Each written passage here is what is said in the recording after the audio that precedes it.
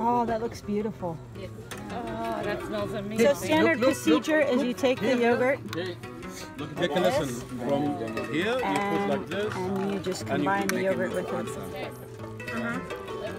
Just like that. You have to move your bag in there.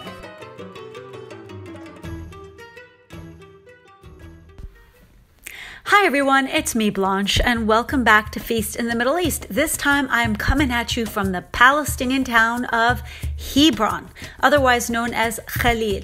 Now Hebron is Palestine's largest city and commercial center with over 160,000 Palestinians living here. While the heart of this city was once a bustling economic center, it has since been on Israeli military lockdown since 1994. About 800 Israeli settlers, guarded by 2,000 soldiers, have occupied the center of this town, causing severe disruptions to daily life. 40% of homes have been forcibly emptied, and Palestinians are denied access to much of the city with cage-like checkpoints. Almost 2,000 businesses have been forced to close. As a result, 75% of Palestinians here live below the poverty line, with the average income at about $160 a month. Today, the city center has become a veritable ghost town.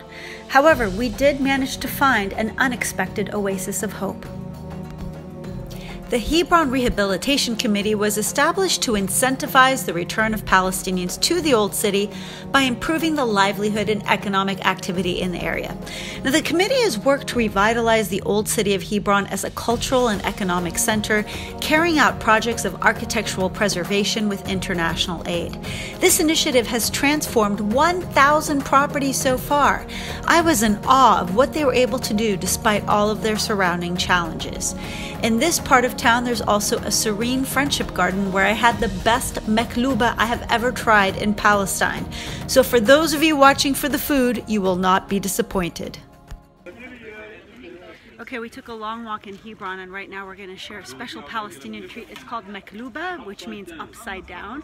So let's take a look at how they make this dish. See, so Maqlouba means upside down in Arabic. There we go. And so it's inverted, it's caramelized onions and vegetables, rice and chicken. It's called Maqlouba. There's an art to removing it slowly. Yeah. It's beautiful, look at that. I know. It's a rice cake. Yeah, it's like a big rice cake. A savory rice cake is what it is. It has...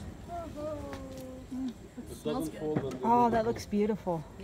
Oh, that smells amazing. And so they put slivered almonds on top, as you can see. They've been toasted. Look at how he artfully separates it so everyone can get a portion. انت اللي سويتيه؟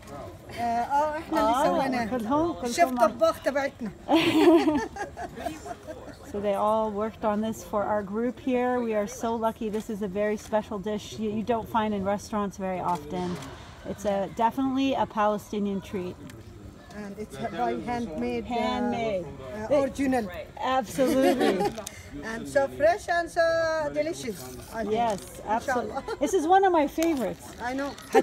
And you can see it's the cauliflower. There's the cauliflower there. So onions, almonds. There we go. Shukran. That's a lot of food. This is standard procedure again. Usually I eat a pretty light lunch.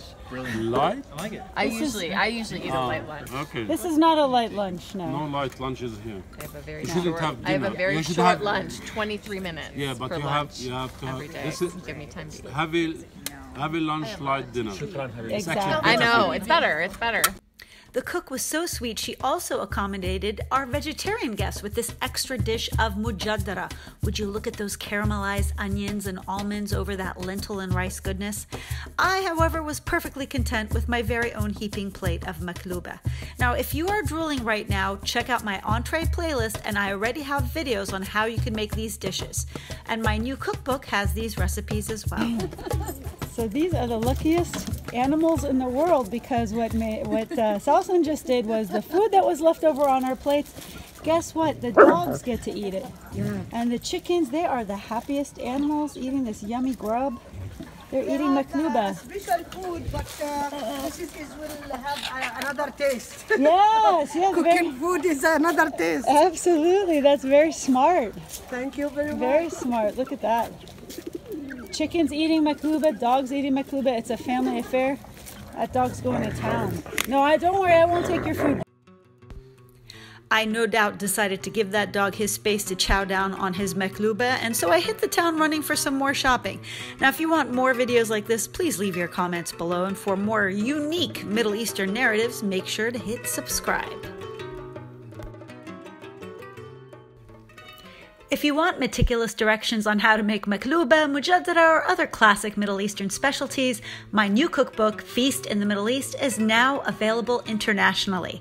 This hardback book also has family stories, recipe history, and beautiful photos. Just go to feastinthemiddleeast.com and click on the cookbook tab for more information.